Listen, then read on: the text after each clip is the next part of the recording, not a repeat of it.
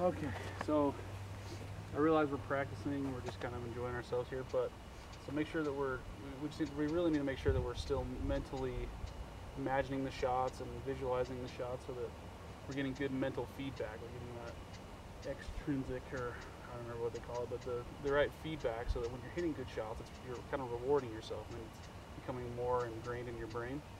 So let's kind of maybe take a few steps back, do your normal routine so you got a good routine. Just visualize the shot and then fire away.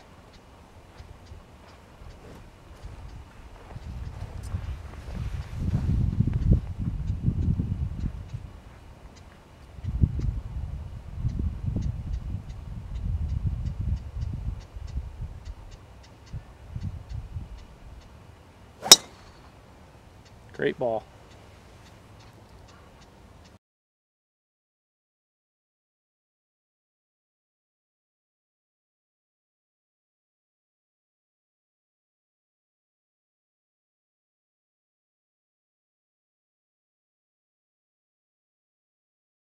Could hit like a fairway wood, try to go for it, but you got a lot of bunkers left, bunkers right, bunkers short. So the way I see it is, unless you're in a tournament situation or where you need to make up some strokes, I would say just hit like a hybrid, so an in between. So you can go right between the bunker and the fairway bunker and the green to set yourself up for a nice little chip shot to center of the pin green. This green is hard to hit, so I'd say that's probably your best chance of scoring well on this hole. Okay.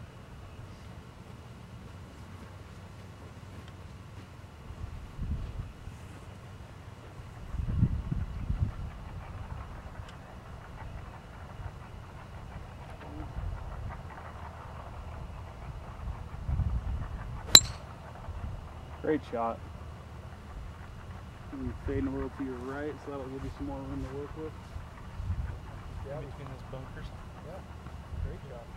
And now, rather than probably blasting a fairway wood over the green when you have a tough chip coming back, now you hit your hybrid, and then you have a solid lob wedge coming in. You can spin it, get it out, rock on the club, and get right in. Cool.